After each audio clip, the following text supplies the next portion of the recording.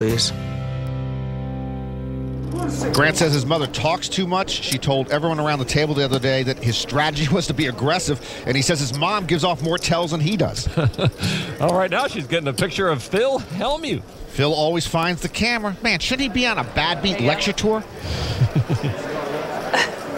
She likes the picture of Phil Hellmuth. She's the best.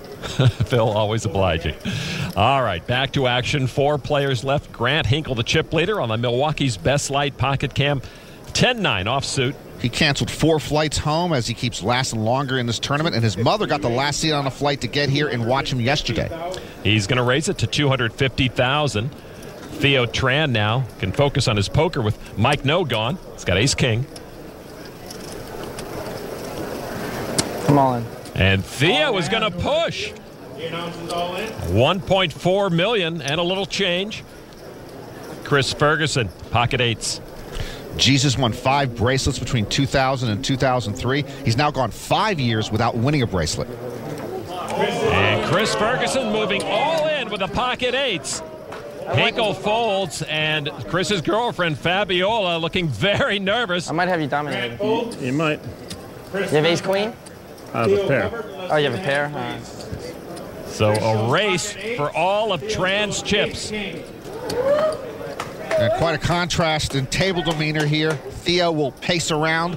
Jesus will barely breathe. Hey, let's get it over with. Queen Jack 10 on the flop. Queen Jack 10, that's all. That's all I want. Oh, he got the Jack 10. All right. Gets 2/3 of it. Pretty good request. Ferguson still ahead. The what? Backdoor clubs? I got the club, all right. I got the club. Oh, don't do that. I'm not allowed to touch them? They're my cards, though. Theo's like the kid who's told not to play with the light switch, and then he plays with the light switch. And Jesus is Jesus. Ferguson ahead right now with the eights. Oh, not anymore. Tran pairs his king. One out. One out. Yeah, Theo picking up that club flush draw. So now only the 8 of hearts will knock out Theo Tran. And now the river card is a 6, and Theo Tran will win the hand and double up. I know, but I'm just saying. Theo Tran feeling it. First he saw Mike No go, and now he gets to pick up some chips.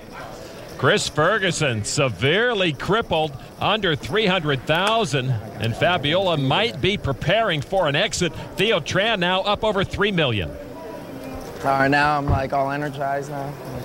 I'm awake. If you're awake, Theo, take off the hooded sweatshirt and stay a while. Chris Ferguson back to familiar territory, short stacked with a lot of work to do. How many chips you got? I don't know. I just doubled up. I had 1.5. I doubled up. Yeah, 3.4. Theo talking with one of his many bracelet-winning friends, David Williams. And on the chip count, Theo in second place. Grant Hinkle in control. Chris Ferguson is the short stack. So 4 players left. Grant Hinkle with ace-4, a weak ace at a short table is pretty strong. Hinkle's another money maker effect product. He started playing a lot of poker after Chris Moneymaker's 0-3 win. Makes it $250,000 to play. It's the second time he's raised 2.5 times the big blind. I think it's a Kansas City thing. Theo Tran, wow, with a big ace. A raise in front of him. Okay. And he makes the call from the small blind. Chris Ferguson now. Usually when he takes off his glasses, that means his action is done. Yeah, and he does fold. So Tran and Hinkle heads up. Tran has Hinkle dominated. Here's the flop. It is ace-4, king, and ace is up for Hinkle. What a flop. A dangerous flop for Theo Tran because he's got a pair of aces with the big kicker. And he will check. Now to Hinkle. Tran maybe thinking that he's trapping Hinkle with that big ace. Hinkle bets $350. I don't trust a $350,000 chip bet from a man who wears a watch. Just another day at the office, eh, Blair? It's not an office. It's a casino. Is she drunk? All right. Tran needs $350 to call. I think I might be thinking all in here. You know he wants to say hidey-ho. Well, he's better not to go all in because he's behind, but I would have gone all in. There's the call. So Tran and Hinkle to the turn now. Turn card is an ace, and Hinkle has turned a full house. Full boat for Hinkle and 3 aces for Theo Tran, who's first to act. Second best with trip aces. And Tran checks again. Again, I thought Theo might have pushed right there, Lon. I mean, it's hard to put your opponent on the last ace in the deck. Theo's got to believe he's good. Hinkle now. 700. We'll make it 700,000 in the driver's seat. 7? Theo's not going anywhere. Question is, does he want to check raise here? Which would be fatal. It would. Just a call here. Theo will save some ammunition for the river, perhaps. Theo doesn't know it, but he's looking for help on the river. Yeah. Now the river card is an 8. Theo does not get the help. Hinkle with the check mark, holding that full house. Tran again first to act, of course. Reaching for chips. But now just checks. Well, he has checked each step of the way to Hinkle. On. Now you talk about Heidi-ho. I really don't believe you. I don't believe him either, Theo, and I can see his cards. Tough moment for the Hinkles to watch. Oh, Jesus is happy about this. Jesus sitting pretty on the sideline at the moment. Big moment for Theo Tran. If he calls, he's done. I call. And he does call and shows his trip aces, and now sees Hinkles winning full boat. Tran is gone. Can I fold there? Theo goes thud very quietly. He never could get away from the hand. And now Grant Hinkle's got a lot of chips. He is indeed the overwhelming chip leader. Everything seemed to be going so well for Theo Tran, and he goes out with a whimper in 4th place, winning over $327,000. He outlasted Mike No, but he couldn't outlast the rest of this final table. Blair Hinkle's the pro of the family, but older brother Grant's doing pretty well.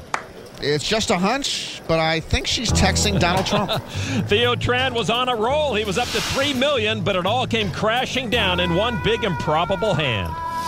The 2008 World Series of Poker Player of the Year. Mike Matusow and Daniel Negreanu were 2 of the best talkers in the game. You know he plays like a donkey. I did it again.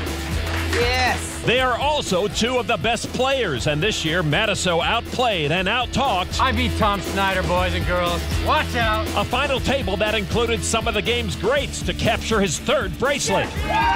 The victory tied him with his friend Negreanu until the very next day, that is, when Daniel won his 4th. It's so difficult to even get to a final table, so to win is just an amazing feeling. Maybe that will keep the mouth quiet. I play circles around you idiots. Or maybe not. All right, let's take a look at our Player of the Year leaderboard. That win has Negreanu in 2nd place. Nanad Medic won his 1st bracelet this year. 13 other players tied with Nanad with 100 points. I've been talking up Fu Wong all year. Nobody listens. Right now, with 3 players left, Grant Hinkle is our chip leader with over 3/4 of the chips in play. James Aikenhead in 2nd place, $2.2 million. He was the chip leader when we started this final table, and Chris Ferguson is the short stack. I still believe one day he will be the all-time leader in World Series cashes. Speaking of cash, over $831,000 going to one of our final 3 players, Aikenhead and Hinkle, each looking for their 1st World Series bracelet. I'm going to let these guys fight it out. Chris wants to sit on the sidelines and let the other 2 battle it out, but Chris is first to act. He looks down at King Queen off.